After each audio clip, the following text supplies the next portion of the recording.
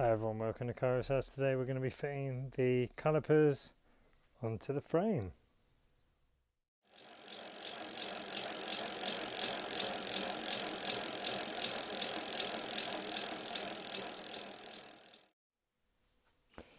Okay, we're back. So we're going to start off with the front. The first thing I've got to know is how much I've got to shorten this. What I've done is I've taken a snip off the end here. I've put it into the caliper. There's the mark. Yeah. So I know that when I put it on the bike, that's how much extra, that's how much I've got to leave. So the caliper's on.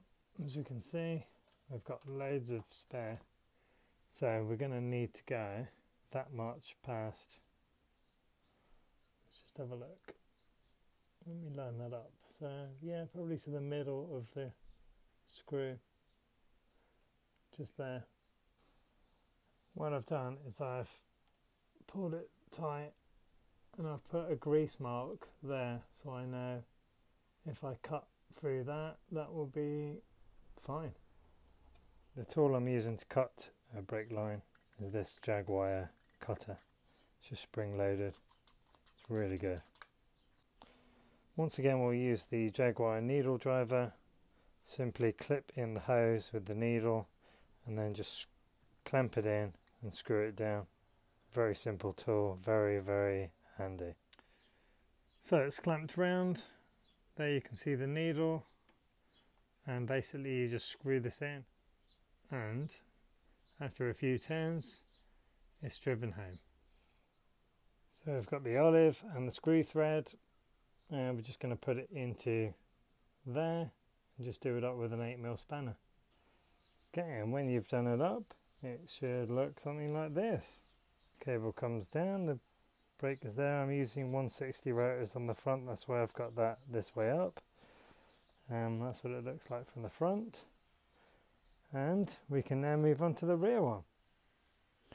For the rear one, I've got to pull this through, but I'm just going to measure up. It kind of comes out there, so I reckon I probably need no more than that, probably around the 1 there. So if I cut the damper off there and then pull it through and then go from there. Okay, so in the end I used a mechanical brake wire. I put it in through here out to there, but it felt, not that there was a blockage, but it feels like there's only a certain bit that you can go through in here. It felt like it was at the top.